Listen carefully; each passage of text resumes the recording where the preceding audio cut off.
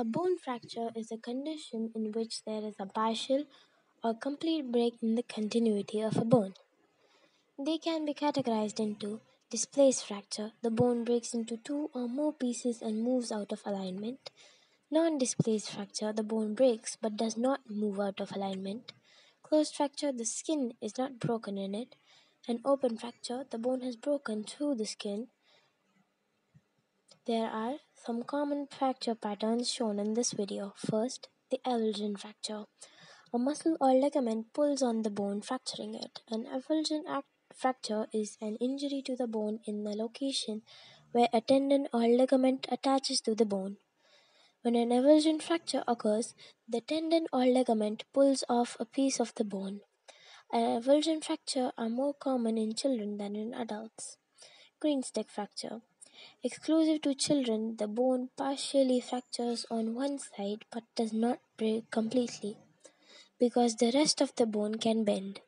A child's soft bones may not break when dealt a significant force, causing the bone to bend. Next, the transverse fracture. When the fracture line is perpendicular to the shaft or long part of the bone, this typically occurs when a blow transmits a large amount of force directly perpendicular to the bone. The fracture involves the cortex circumferentially and there may be displacement. Next, the segmental fracture. It's a fracture composed of at least two fracture lines that together isolate a segment of bone. Usually, a portion of diaphysis of a long bone is involved. It is frequently associated with high energy mechanism and devascularization of the segmental fracture fragment or fragments, meaning these injuries are associated with increased morbidity and long-term complications such as delayed union, non-union and/or infection. Proposed causes are precarious blood supply of intermediate fragment and often severely damaged surrounding soft tissue. Next is the oblique fracture.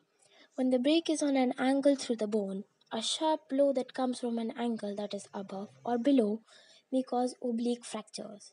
Oblique fractures are prone to cause laceration of the skin by their sharp extremities, rendering the fracture compound.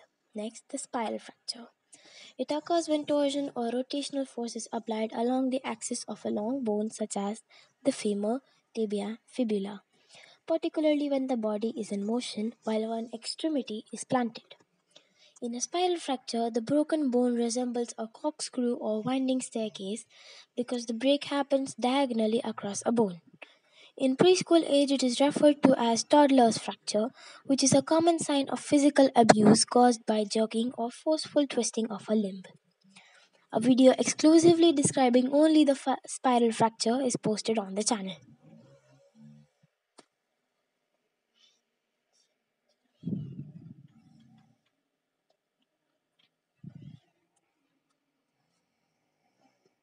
Next, going on to the comminuted fracture. Comminuted fracture is characterized by the breaking of a bone into several small pieces and is the result of high velocity injuries such as car accidents, falls from a high height, or high energy injuries with tissue loss such as a gunshot injury. Next, going on to the longitudinal or linear fracture. A fracture that extends over the part of the entire length of a bone. It may be caused by trauma, twisting due to muscle spasm, or indirect loss of leverage.